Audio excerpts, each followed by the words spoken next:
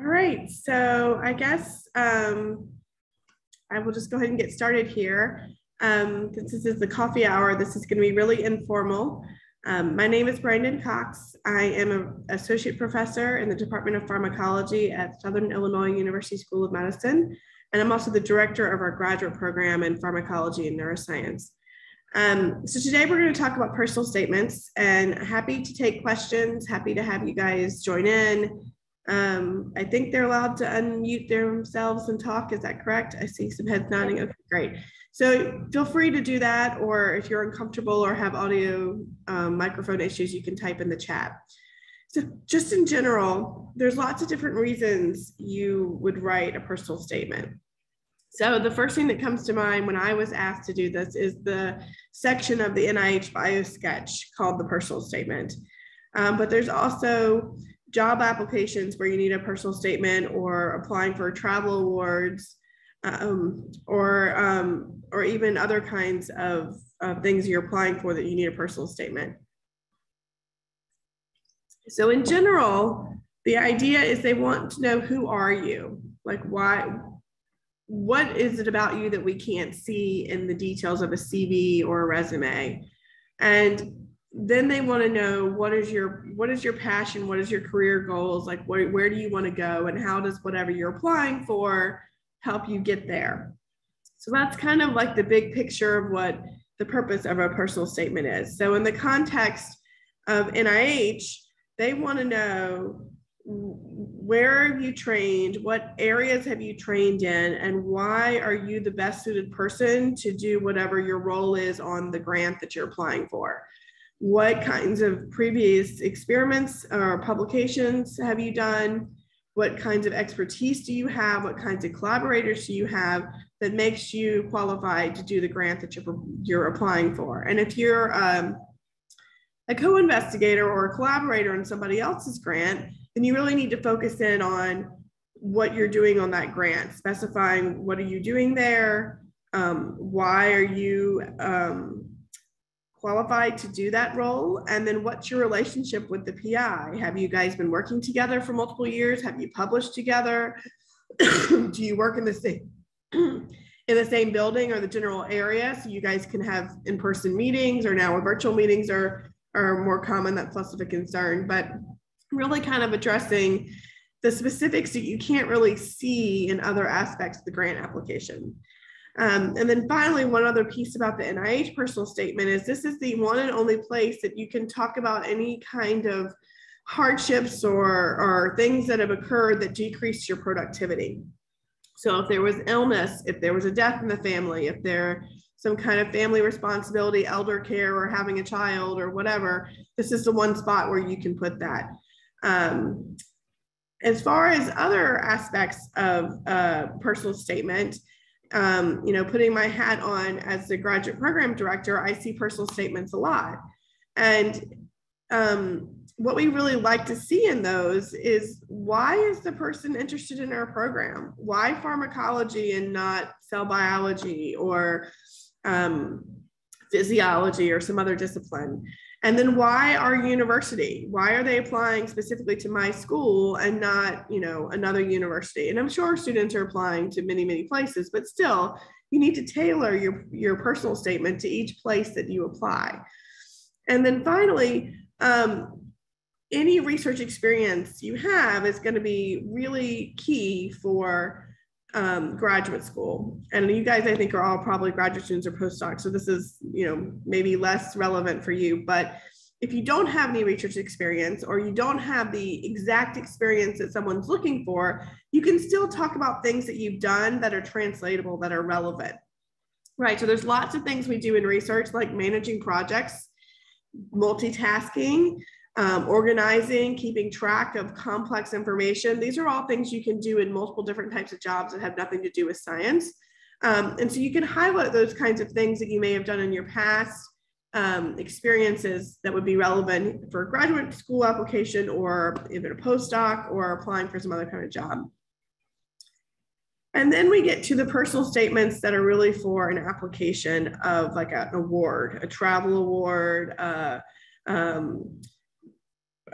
some kind of funding to support your project, And in those cases, you want to read the instructions very carefully and make sure you address all the points that they request.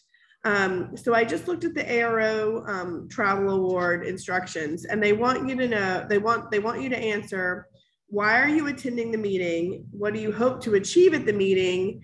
And if there are any financial hardships that would prevent you from coming to the meeting. And then I looked at another conference, the Midwest Auditory Research Conference happening here next week in Michigan. And they specifically want to know how are you eligible for the award? And so this award is for underrepresented groups. And so what makes you underrepresented in science? Is it something about your gender identity, your race, your disadvantaged background, et cetera? And then they want to hear about your professional goals and how attending the meeting will benefit you. So those things kind of generic things, and it's kind of easy to throw something that's kind of cut and paste from something you wrote before. You want to meet new people, you want to talk about your science, but I really think you want to come up with something that's unique, something that's specific about you. If you can kind of tell a story a little bit, I think that can help. So how did you get interested in science? Like, why are you passionate about what you do? How is interacting with other scientists going to move you forward? What do you specifically need? What kind of information are you looking for in those interactions? Not just, it'll be great to talk to more senior people and get other perspectives. You know, that's just kind of generic, right? So you want to think about those kinds of things. And then I would say the absolute most important thing is you don't want to have any typos or grammatical errors in your personal statement, right? Because that just shows you're being sloppy and you haven't taken the time to, proofread or get somebody else to read for you. So I know this is an hour session, and I've gone on here for just about 10 minutes on kind of, what I think of personal statements. And I'm happy to elaborate on anything, but I also wanted to hear from you guys. I was hoping we would spend most of our time today as more of a dialogue and a discussion. So someone want to break the ice and ask a question or have a comment about your experiences?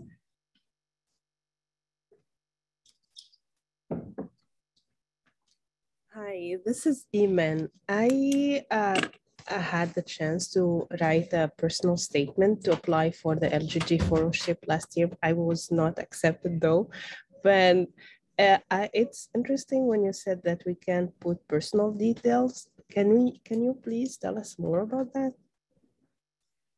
Are you referring to the NIH personal statement section? No, it's a personal statement for a fellowship application. A fellowship application, okay. So it depends on what the instructions are, right? So you need to answer the questions or follow the instructions for whatever the fellowship application was. But a personal statement in general, regardless of who you're writing it for, the whole point is trying to get to know who you are.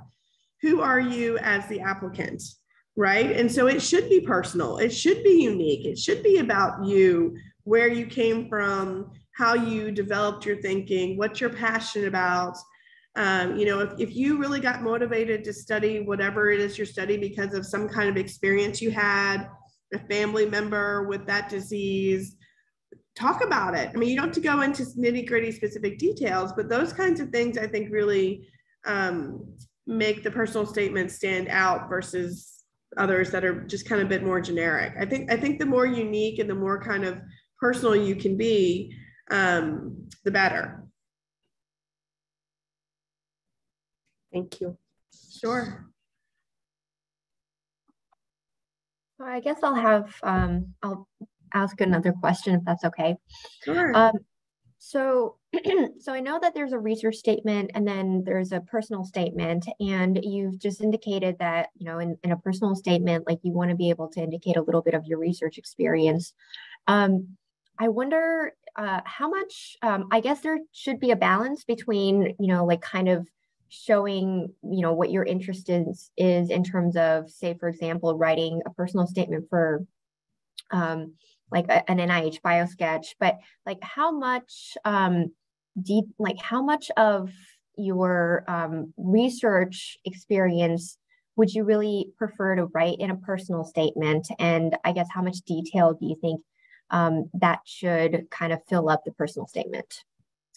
Right. So I think you kind of brought up multiple topics there. So first, let me clarify. If it's a job application and there's a research statement or a research plan, and then a personal statement as two separate requirements, those are two very separate things. A research statement or a research plan, if you're applying for a faculty position, is basically like an elaborated specific aims page where you're walking through what you would do in the next 3 to 5 years if you were to get a research lab. And of course, you've got a bit of background, a little bit of preliminary data in there, but probably not very many figures. You want to keep it more big picture because your search committee is very likely multidisciplinary and not specific to your genre or your field. Sorry, guys, I have COVID, so that's why I'm coughing and drinking, so excuse me. So in the personal statement in this context is really more the why, the behind the scenes, not the specific research that you're going to do, but why are you interested in that research? How did you get there? What kind of skills and expertise do you have? So like in a specific aims page or research plan, you're not going to talk about your training. You're going to talk about the science. You're going to talk about preliminary data, right? So the training and your background and whatever collaborations you've had, that's the kind of stuff you can bring up in a personal statement. You're kind of highlighting pieces of your CV that might be overlooked or elaborating on pieces in your CV because you don't write out bullet points of what they mean like you would in a resume. When you're talking about an NIH personal statement, the very small section of the bio sketch, you're very limited on space and you have to be very succinct and to the point. And so you want to be you want to talk about your aspects of training that are relevant, but as you get more senior, you talk less about training, you talk more about things you've done in publications and collaborations you have and things like that, expertise. So it's kind of a different writing depending on who you're writing it for, and obviously your space limitations. Often personal statements for a faculty position or some kind of job is like a one-page thing versus an NIH is like a paragraph. Remember, NIH is all about the grants. So you only need to bring up stuff that's relevant to the grant that you're applying for and why you are the right person to do whatever it is you're supposed to do on that grant.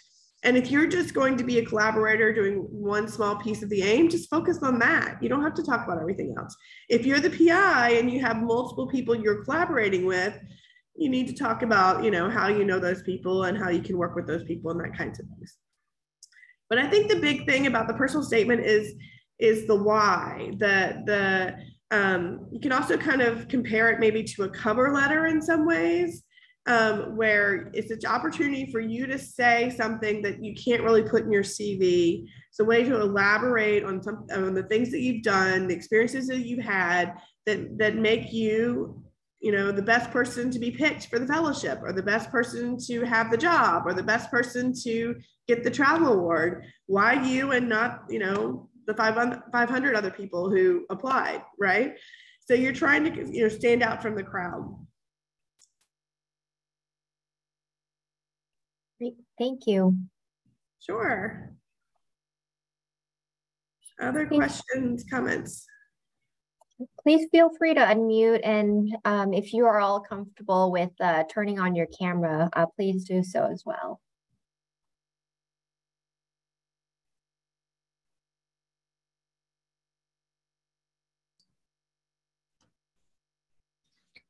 Do you have any templates that you can share with us? I think a personal statement is, excuse me, is individual. It's really about the individual, right? So everyone's is going to be a little bit different. You can do a search for templates of personal statements, and you can get a bunch of different stuff that's out there that I think has pretty good structure and has some pretty good guidelines, but none of it's really going to be you. Anything that I have is what I've written about myself. And so it's not really necessarily a template, right? So I think I think the best thing is to read the instructions very carefully for whatever you're applying for, whatever needs a personal statement. And then, try to make it personal, make it unique, make it specific to you.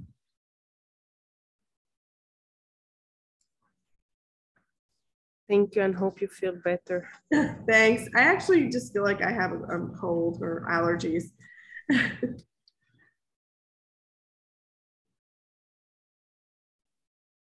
have a question, if that's okay. Sure. Of course, keeping in mind the guidelines that are presented, how long do you think, if they don't specify at max, your statement should be?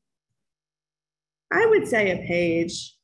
If there's no page limitations, I would say going over a page would not be a good idea. Most people who are reviewing these applications are very busy, and they've got a huge stack to look through. And so, if they get a 2, 3, 4 page document, they're just gonna, not make that person very happy before they even read a word.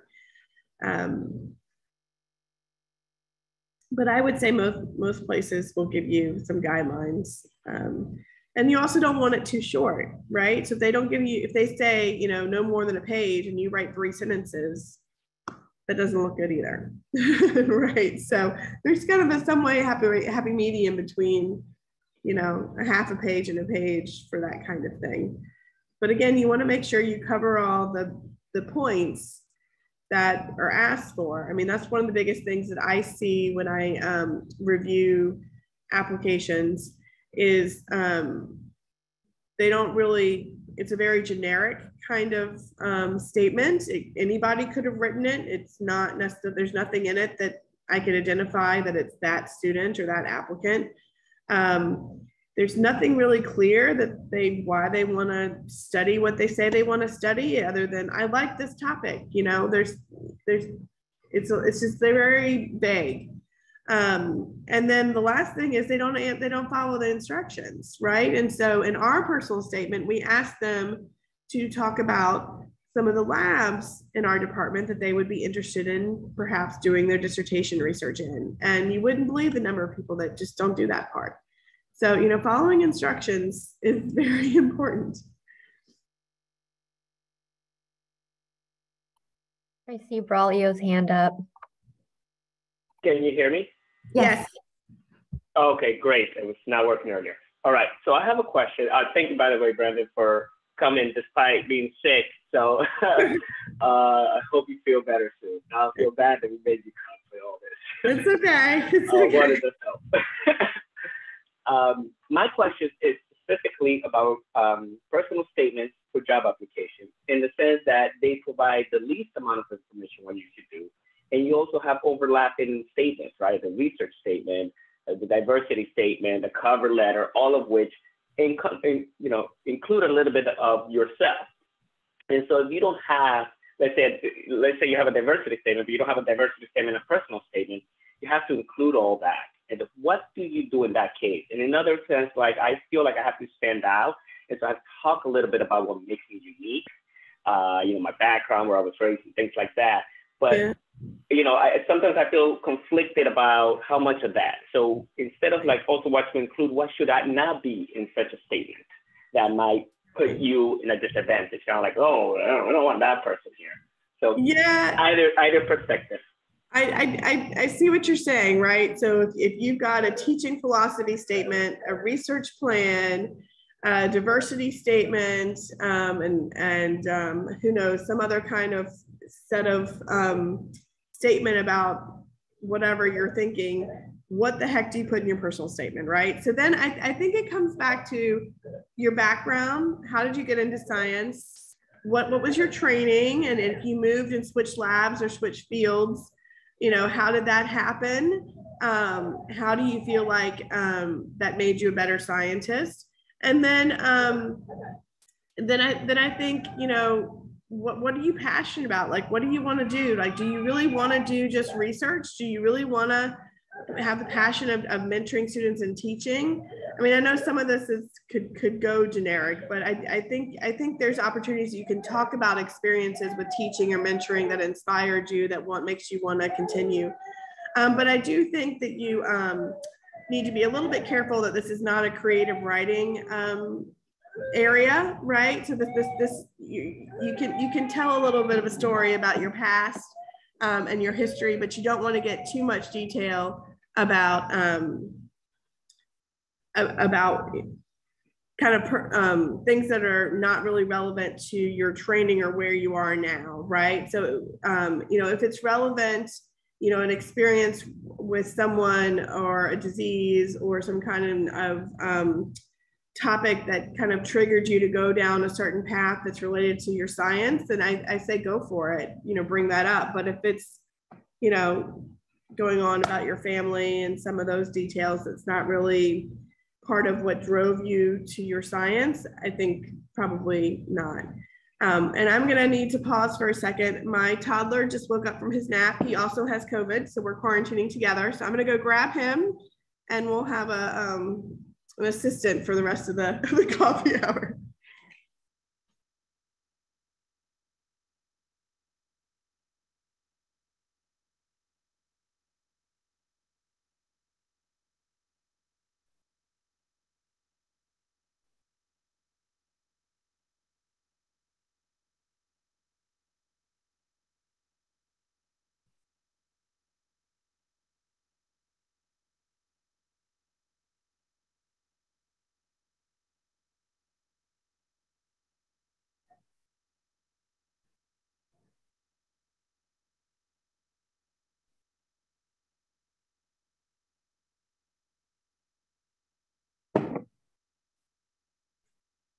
Hi, everybody. This is Ben. Ben, can you say hi? So this is real life, right? So I had a baby during COVID. He's 18 months now, and there's no daycare backup this week. So we make things work. So Braulio, did I answer your question? Was there more to it that I missed there? Yes, you did. Thank you so much. No problem. Anybody else have comments or questions? Or if you want to move into, other areas that aren't personal statements, that are more just about, science and career stuff, I'm happy to transition a little bit. I have one. So I collect the travel awardee bios. What would you say should be included in a professional bio that's being asked for? So if we get sometimes 2 pages in a bio, we sometimes get 3 sentences in a bio. What would you say should be in a bio for like a professional organization asking you as an awardee? Sure. So think about what that's being used for, right? That's different than the personal statement. The bio in this context is going to be posted as part of the program, part of the meetings program, likely also posted on a website. And so you want to think about how you want to be presented to the public. And so I would say 3 sentences is probably a little short, but more than half a page is probably too long. A bio is again, it's different from a personal statement. A personal statement is who are you and why are you good for this job or this grant or this fellowship. A bio is more just a general who are you that's specific to that field or that context. So, for my bio for ARO or for my university, I'm not going to talk about anything earlier than where I got my undergraduate degree. I would start with, bachelor's degree here, PhD here, postdoc here, and then a little bit about the type of science that I do and the type of research that I do. I wouldn't go earlier with those kinds of personal stories that got me passionate or interested in science. I feel like that's more of a personal statement thing than a bio. A bio more is like, who are you now? And you can make it personal. You can add some details to it that is less kind of just the facts. But it's not, it's really different than the personal statement. You know, the personal statement again is focusing on like, why are you passionate about what you do? How did you discover this topic or this field and that decide that was the thing for you? Like, why are you so passionate about studying auditory coding in the cortex versus, you know, some other sensory system or some cardiovascular disease? You know, why that thing? And maybe that carries over a little bit into your bio, but it doesn't have to. It can be more about just, you know, you do research in these areas and you're interested in these topics and those kinds of things. In situations where a postdoc position might want a personal statement, how might that be different because it is for a very particular lab or research position? So I would say in that context, they're trying to see what's missing or what they can't see from the CV, right? So there's a lot of information about you that you only learn over time by working with someone, working with them, or, you know, if they tell you, right? So if I'm just looking at a CV, I see a certain set of information, but there's a lot of other information there that's not clarified or specified. So for example, I would basically, for a postdoc job, or actually any job that requests a personal statement, I would go back to the job ad and look, what are they looking for? What's the job description? And then I would highlight those things in your personal statement. Why are you the best person for that job? What kind of skills, what kind of experience, what kind of expertise do you have from X experience that you can cite from your CV that makes you a good candidate for this job? You know, that's the kind of thing that I would think they would want. That's great. Thank you. Sure.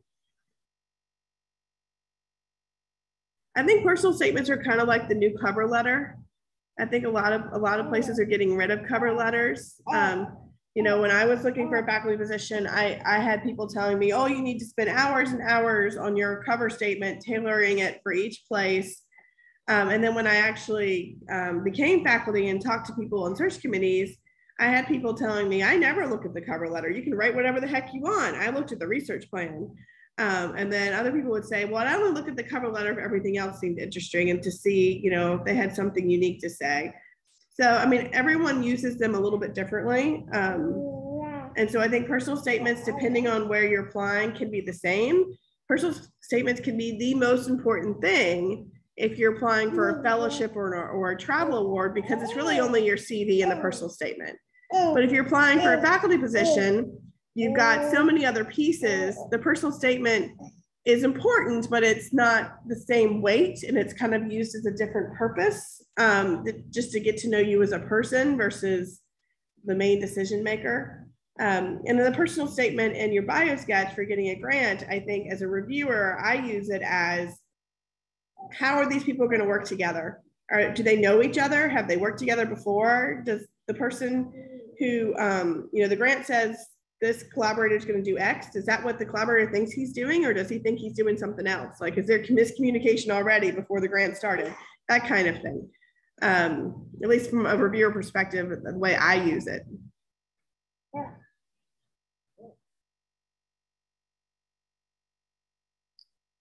Other questions? What are the criteria that selection committees generally use to screen, like when there is like big pile of applications, like thousands for travel awards, like in big conferences like ARO or something? Yeah, that's a really good question, Jarnell. I've never been on the ARO travel committee award, travel award committee, so I don't know what ARO does. I organized the MARC conference a couple of years ago, and we had a bunch to look at. And, you know, there's not really a way to like go through them and put them in piles just by skimming. They're all written documents, right? You have to read them. Sorry. Let me just get him going with Baby Shark and we'll be fine. So, I think, it has to, I would say for those kinds of things, you'd have to read them. You'd have to read each one. And I would say the ones that are generic, sorry, give me a second. Here we go. There you go. Okay, sorry, hopefully you guys can't hear that. So I would say the ones, if you have 100 or 500 of personal statements you're looking at, and you see some that are like just very generic, there's nothing specific to that person, then those ones would probably get put to the bottom of my list. And then the ones that are, you can tell someone's actually talking about their personal experience and why they're interested and kind of giving some uniqueness to it, I would spend more time looking at those. Sorry, that's probably the best answer I can give. Okay, thank you. Sorry. This is a little bit of chaos, but it's a coffee hour. It's not a presentation, right? Dr. Cox, I can speak a little bit to what the travel awards looks for. Sure, that'd be great. Go ahead. So kind of in the same vein, they rate on the NIH scale, but really they just want to get to know you, what you're passionate about, to Dr. Cox's point, why you're interested in XY field, because just as a reminder, your application for travel award consideration is attached to your abstract that you submit. So if you want to be a presenter or a poster. So they're already trying to connect why that poster is relevant to you and you're passionate about it. But really they just want to get to know you, why you want to be there, what you hope to gain from the meeting. Dr. Cox said it earlier, but I want to network with senior researchers. You and everybody else, that's why we're going to the meeting, but why ARO, So that's a little bit into what they look for.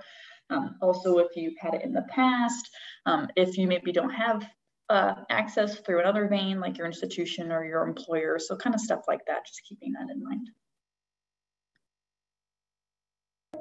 Yeah, I think that's a really good point. If you're applying for a travel award for a conference, why that conference? Why do you want to go to that one and not a different one?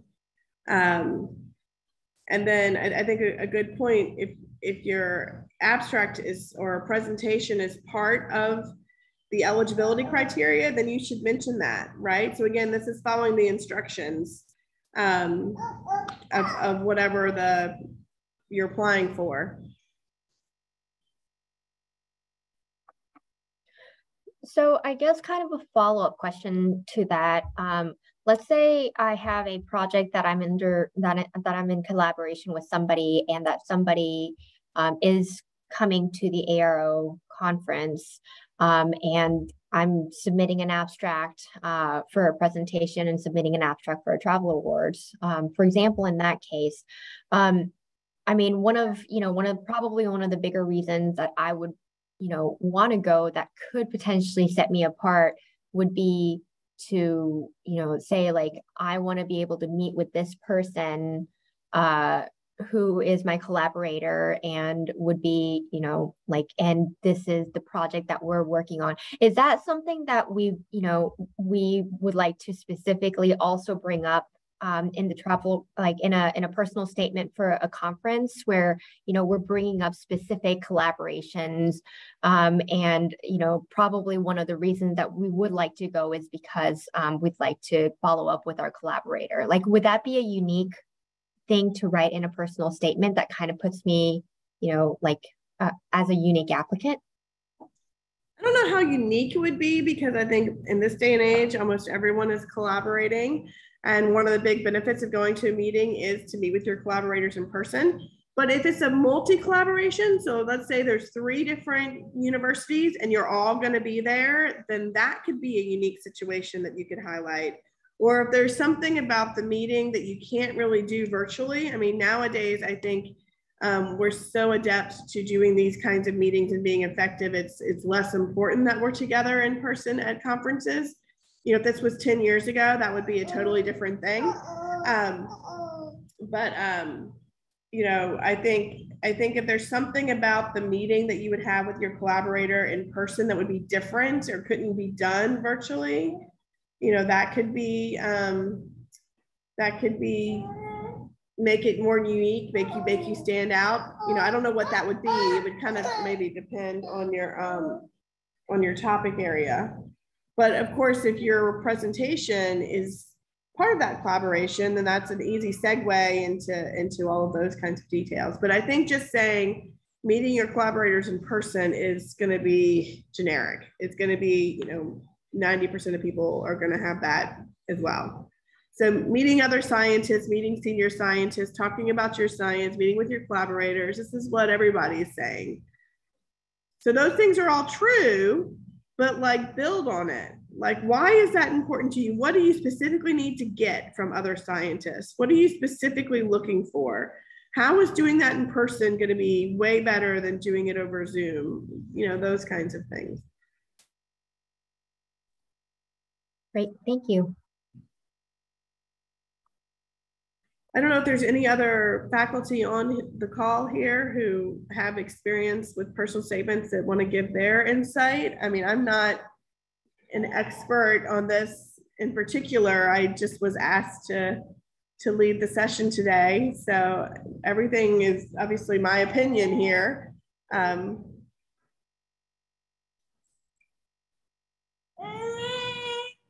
Sorry. Any other questions? Oh, this has been great. Don't want to keep you if this is, if people feel all right. If they have any other questions, could they send them to the info box and we forward them to you? Would that be all right? Yeah, that's fine. That's fine. And I guess I would just end by saying, it can never hurt to have multiple people read your personal statements. Depending on what they're for, having them people from different fields, like even, someone who is not a scientist could give you some good insight. If you read something too many times, you're not going to catch the mistakes or the typos because you're not seeing what's typed, you're seeing what you thought you wrote. So even in that context, definitely have someone else read it. And then just be as personal and as unique as you can, right? Why you and not someone else? And we talked a lot about things about the generic things that people say, and you got to kind of go beyond that. So I'll just kind of end it with those two kind of take home points. And I apologize for the craziness here today, and hope you guys have some good luck with your personal statements in the future. Great. Thank you. Thank Feel you so better much. soon. Bye. Yeah, hope you feel better soon. Thank Thank you so you. much. Bye-bye.